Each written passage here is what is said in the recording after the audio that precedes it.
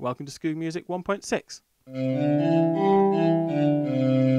This is just a quick video to introduce the main features of the Skoogmusic software, and we also have this video feed of how I'm touching my Skoog interface so you can see how the two interact and we can get them set up. So this is the main Skoogmusic window that has our on and off controls on the audio, a record button for recording our performance. This is where I can drag loops, WAV files and backing tracks and control them here to play along with. This is the USB reconnect button and the Skoog wizard. It's important to note we do have a full user guide bundled with the software. Just click help, select user guide, and up it will pop. It's a PDF and it's got all the information there, how to use your Skoog and get it set up. This is the main Skoog window.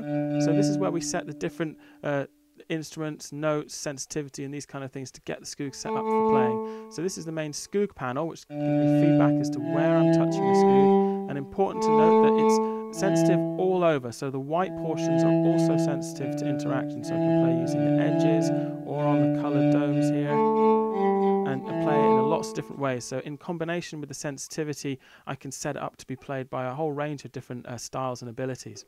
There's the main sensitivity controls there, just a little button to increase or decrease the sensitivity of the whole Skoog. Main volume and mono and poly controls there. This is where I can choose notes on the notes panel. I can select different types of scale, major or minor. But it doesn't have to be scales, it doesn't have to be pentatonic scales. It can go user defined. And then I can take that A there and change that to a C sharp. There we go. And save that later.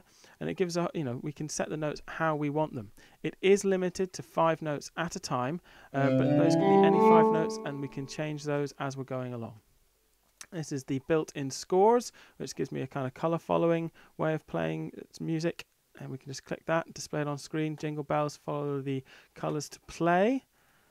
This is the advanced settings panel where I can adjust the sensitivity of the Skoog by surface here.